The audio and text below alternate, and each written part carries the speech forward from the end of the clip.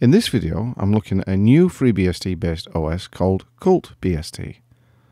And it is described by the developer as an experimental project based on FreeBSD to create a perfect way to install FreeBSD and also to give you the ability to back up or clone your installation to an external hard drive that could be also bootable.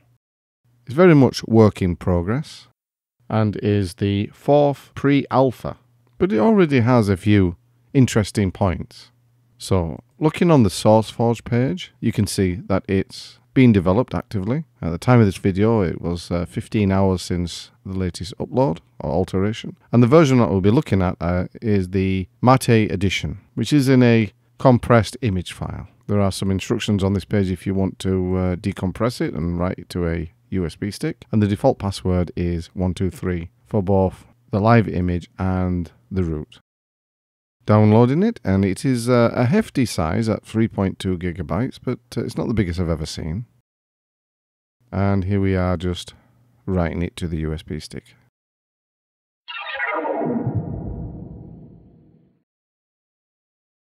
Right, I'm going to boot this. Looks pretty standard so far for a FreeBSD.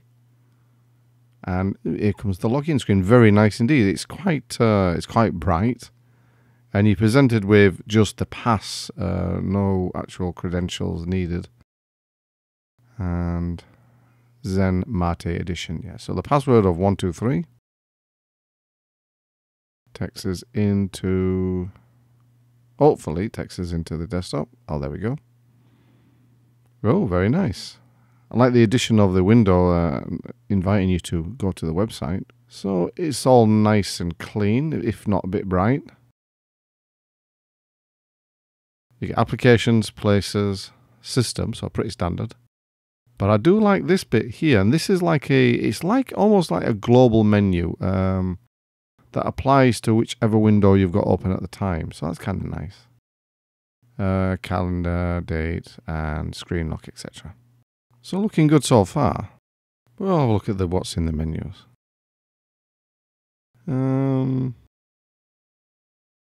Pretty default so far. Nothing out of the ordinary. Firefox. No Office applications. Programming, sound division, DSP mixer, maybe that's something to look out for, and DSP-MC. So, and then your places. I don't know what these are. These are probably just left over from development. Network, connect, and there. Oh, recent documents. Ah, I think you forgot to clear that. Good job there was nothing dodgy there.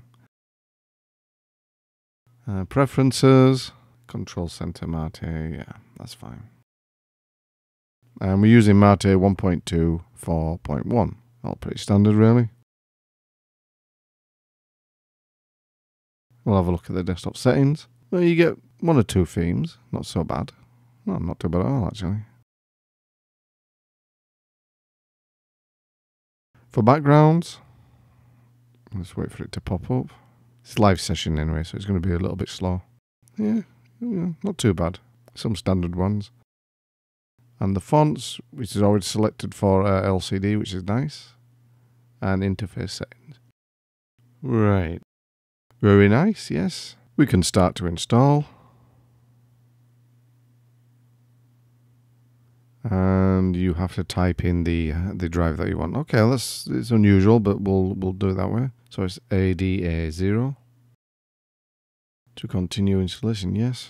And it'll do its thing. And we'll just fast forward that to the end. Right. Does add any few things to the loader.conf. Okay. Quickly go through these selections. Create a new user. And interestingly, it didn't hide the password there, so just skip that bit. We're all finished. Okay.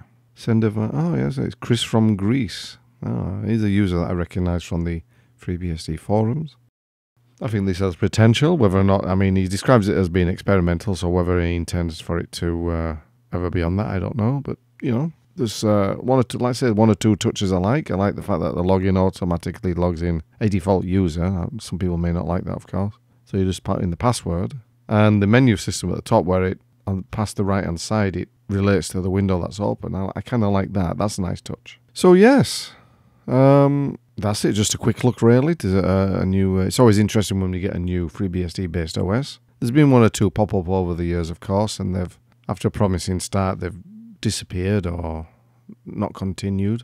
So hopefully, this is not going to be one of them. But we'll see. Time will tell. Anyway, check out. I'll give you the links in the description box down below. Go and check out the OS if you want. Drop the developer some suggestions. And thanks for watching. I'll catch you next time.